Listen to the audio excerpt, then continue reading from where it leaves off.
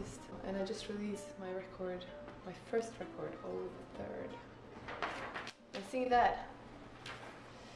Frère Jacques, dormez-vous, dormez-vous, sonnez les matines, ding dong dong, ding dong dong. Well, I'm sure a lot of people do that. I'm not sure if it's very efficient, but anyone who chooses that, it's their business. I don't know, when I started to sing in the beginning, my mother used to tell me that I sang like a monkey. But for me it was always a need, and I needed to sing, so. If I sing to get attention, I sing first of all to express things for myself, and because obviously touch people. It's some kind of attention, but I'm not singing because of the attention. I think life is what you make it into.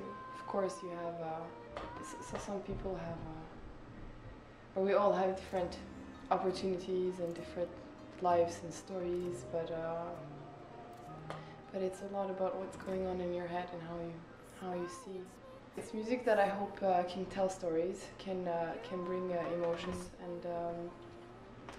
and with the rhythmical that can move your feelings. But it's a lot of voices. It's a lot of vibrations from the body. Maybe my favorite song from my album. It changes from time to time, but the song called "It's Too Late" is the one I prefer to listen to if I sit down and listen to a record. Am I arrested or am I free?